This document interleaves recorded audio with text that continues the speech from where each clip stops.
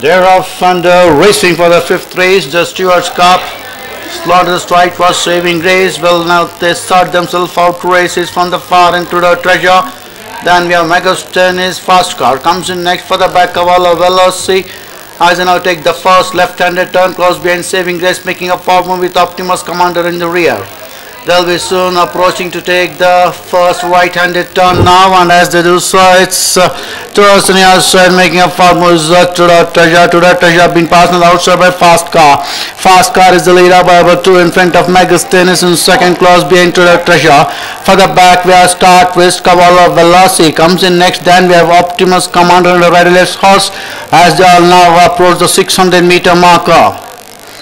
Fast Car continues to lead the field to Megasthenis in second. Cavallo Veloce towards the near side. Up on the outside we have to the treasure. Another 2 lengths behind we go. We have Start with Optimus Commander as they all now straight past the 400.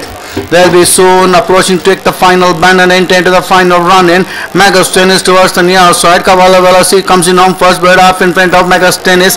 Then for the back we have Fast Car moving up on the outside to the treasure. But Cavallo Veloce is going, extending the margin of difference and going away from the field. Cavallo Veloce wins the Stewards Cup to Megasthenis, finishes second ahead of to the treasure. Then we have Optimus Commander, Fast Car, Start Twist. Other race horse was saving grace as they all straight past the wire.